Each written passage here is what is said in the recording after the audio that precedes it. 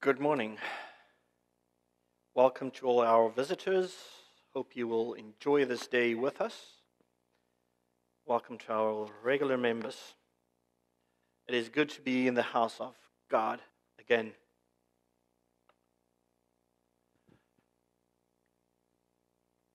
If you have your Bibles, turn in your Bibles to Luke. Luke chapter 17.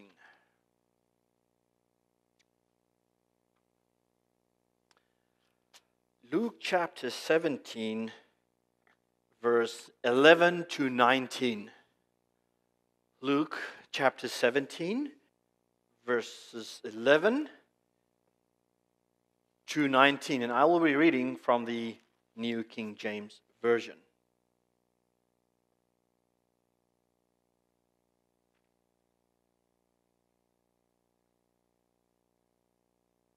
Luke 17, 11 to 19. Now it happened, as he, who is Jesus, went to Jerusalem, that he passed through the midst of Samaria and Galilee. Then as he entered a certain village, there met him 10 men who were lepers, who stood afar off. And they lifted up their voices and said, Jesus, Master, have mercy on us. So when he saw them, he said to them, Go, show yourselves to the priests. And so it was that as they went, they were cleansed. And one of them, when he saw that he was healed, returned and with a loud voice glorified God and fell down on his face and at his feet, giving thanks to him. And he was a Samaritan. So Jesus answered and said, Were there not 10 cleansed? But where are the 9? Were there not any found who returned to give glory to God except this foreigner? And he said to him, Arise, go your way, your faith made you well.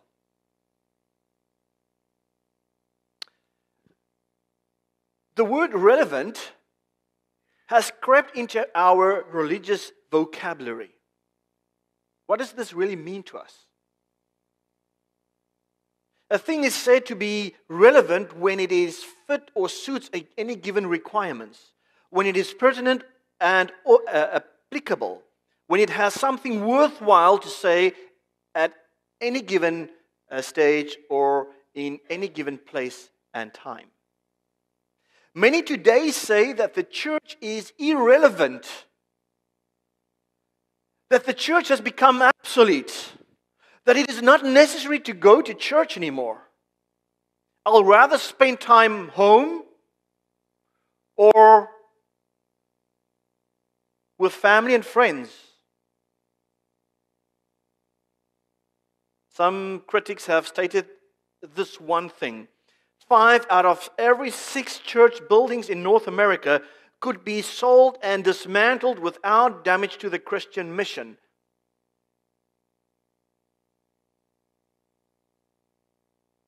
My question to you this morning, is church still relevant to you?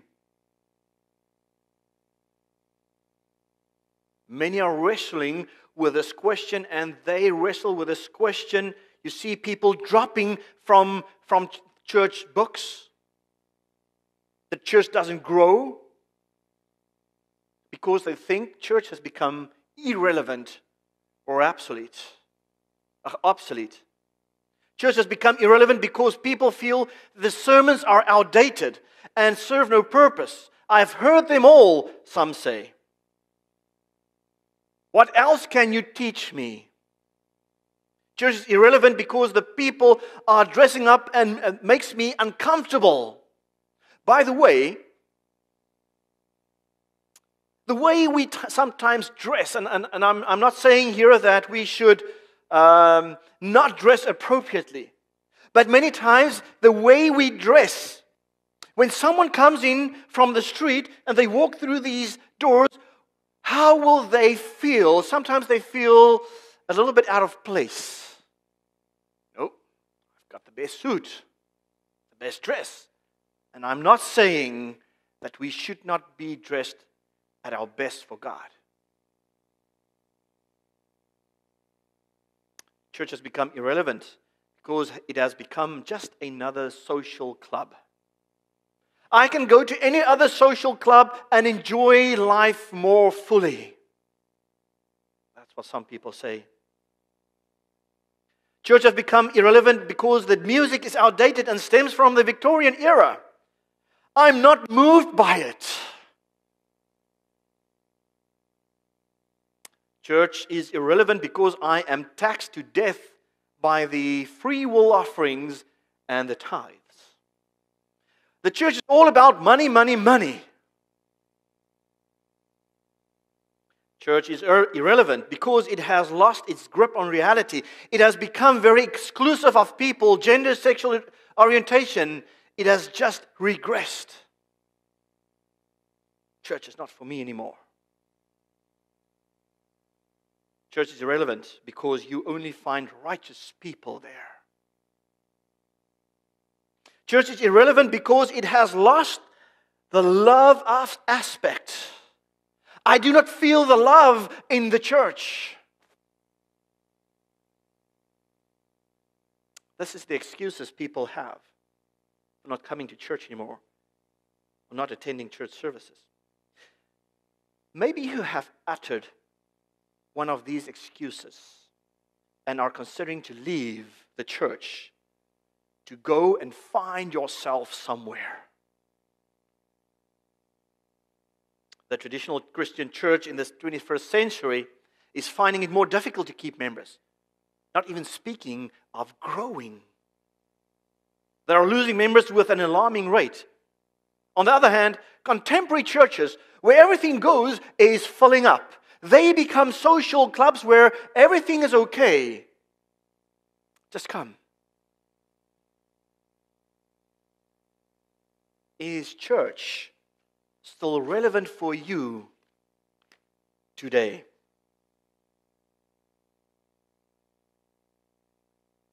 Here in Luke 17,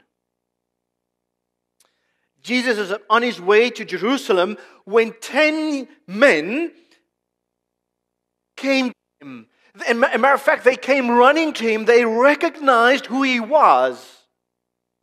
They've heard of all the miracles he did. And they were wondering if he could possibly heal them or cleanse them. Leprosy was an illness that had no cure in those days.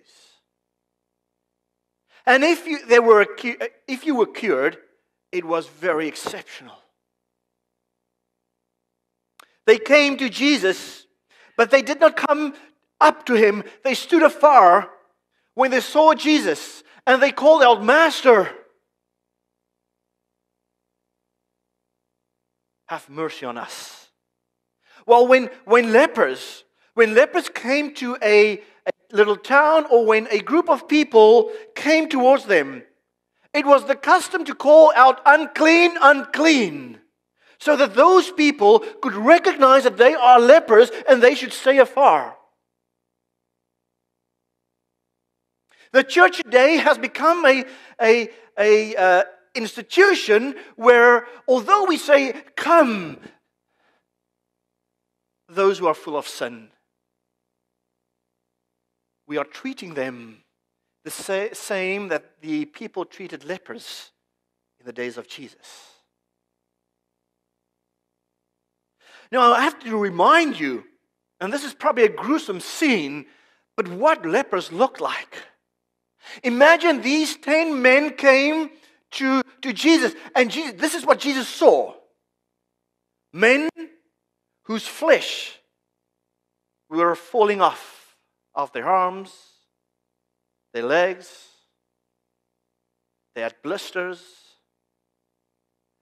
Some of them probably didn't have fingers. Noses were gone. Sometimes their hair fell out. Probably they were bald. Ragged clothes. They were in a state of decay. here they were standing in front of Jesus. Master, have mercy on us.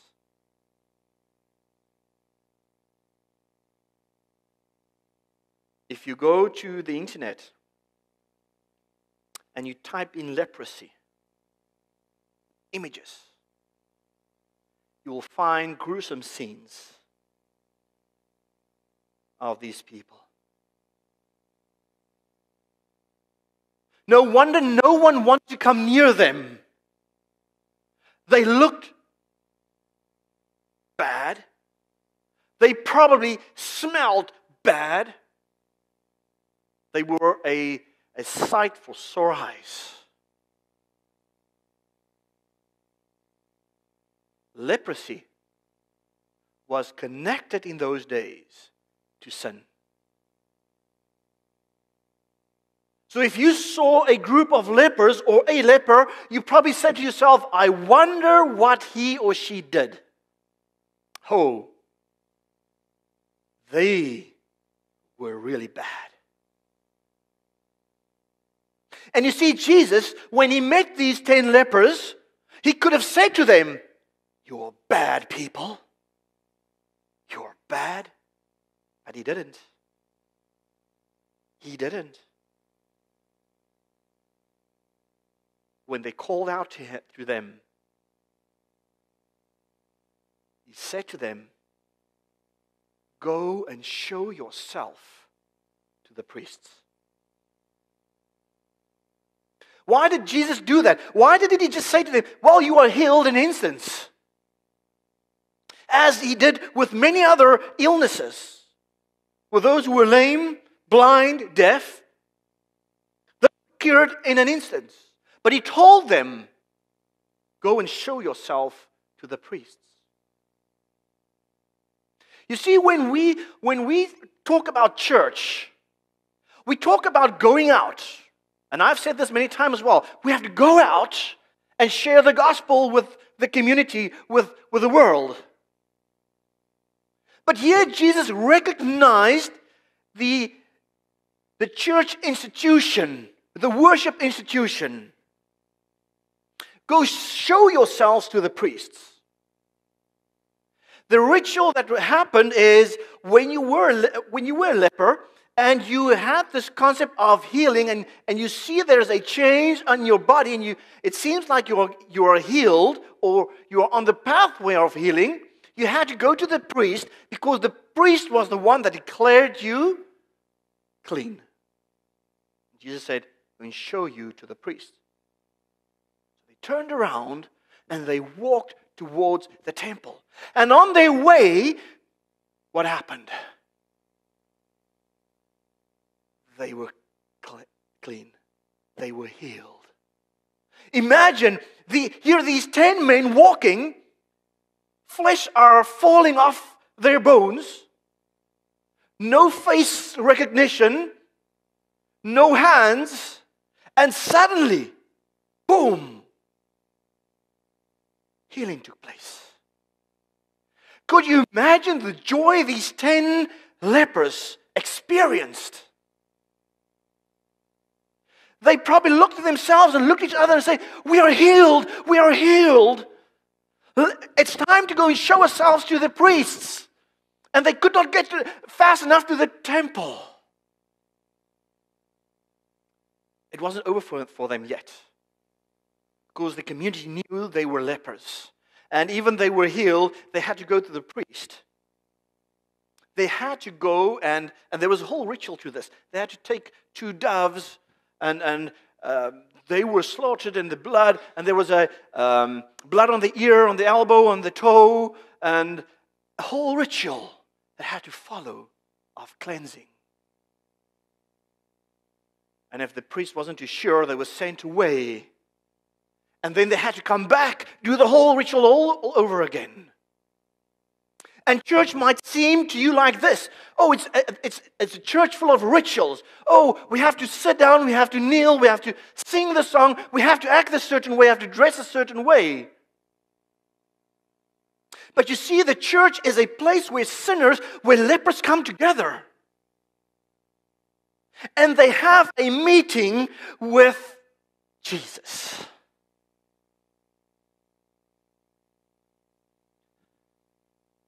Jesus told them to go to the priests at the temple. He could have said to them, you know what, you are healed. Forget about these rituals. Go back to your houses and show yourselves to your family. Go be reunited with your family. But Jesus directed them to the place of worship. Jesus recognized organization. Today, in the 21st century, we say to ourselves, organized worship is outdated, it's obsolete. I'll rather stay home, watch DVDs, or do whatever I want to do. Church won't save me. That's correct, church won't save you. It is your faith in Jesus that will save you. But here's the thing. They turned around, they walked towards the temple. And one man turned around. One man turned around and imagine with joy, hopping, skipping, and dancing. He cannot believe what had happened. And he came back to Jesus. And he didn't just come to Jesus and say, God, thank you so much. He was overjoyed. He fell at the feet of Jesus, praising God. You see, worship is centered in praising God. Not in the church organization, but it is our gratitude for what God has done for us that will bring us back to the feet of Jesus. Worship, friends, is centered around Jesus. Now, your worship can take on many forms. Your worship can take in the form of just speaking to God as you are walking. Your worship can take a form of where you are on your knees praying and pleading to God. Your worship can be in deep study with God. Your worship can be in reading God's Word. Your worship can take many forms. And it depends where you are in life. You might have a week where everything is just going your way. And you sing praises as you go. God is good. God is good. God loves me. Jesus loves me. And then you have times where nothing works out for you. Everything goes against you. And there's those times when you sit with your nose in the Bible and on your knees and you say, God, please hear me. Listen to my voice. I don't know which way to go. Sometimes our worship intensifies.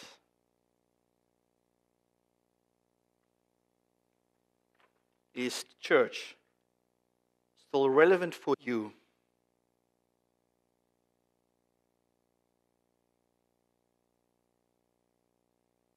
I want to say to you this morning, friends, it is your personal experience with Jesus that determines if church is still relevant to you.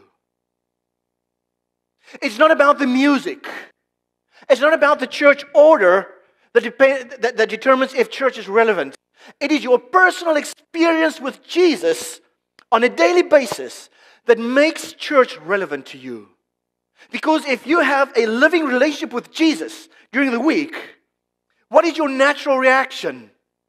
To come together and worship together at a centralized place and time with other people that have an awe for God.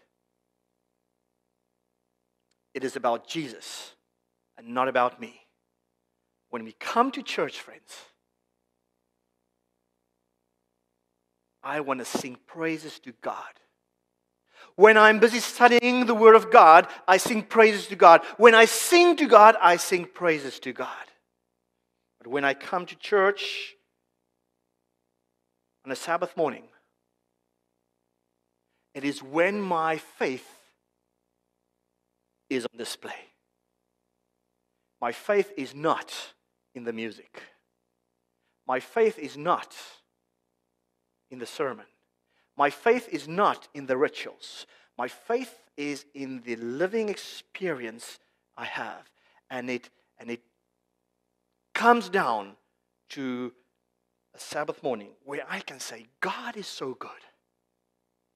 God has been faithful.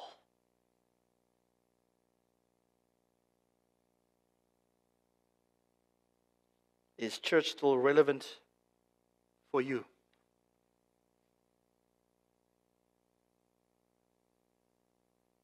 And can you find yourself this morning amongst these 10 lepers? We are ridden with sin, friends. We are dirty. We are rejected and lost. But when we see Jesus, we recognize our dependence on Him. When we lock our eyes on Jesus, we recognize it's only through Him that we can be saved. And it's only Him that can cleanse us. And then we cry out, Master, have mercy on us. And what does Jesus answer? If you want to be cleansed, I will cleanse you. You are saved. And this morning, Jesus wants to say to you, and He will say this to me, I don't care what you've done in the past. I don't care how you look. What is important to me is that you recognize me and that you build a life experience with me. That is what church is about. And then we will come to church without looking at each other, looking at the program, looking at the music, looking at this, looking at that.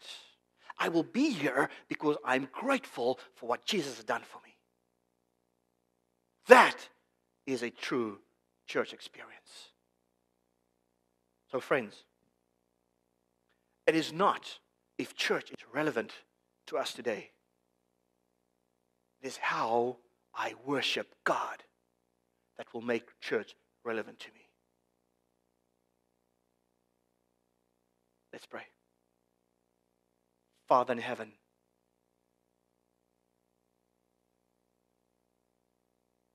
we have looked at church, and sometimes we look at church in a way that is not pleasing to the eye. But that is the wrong way, Lord, to look at church. We should look at church the way you see church. And Lord, forgive us. Forgive us that we were the cause that many people are despising church. We call out to you this morning, have mercy on us. Cleanse us and heal us. And thank you, Lord, that you are bigger than our problems.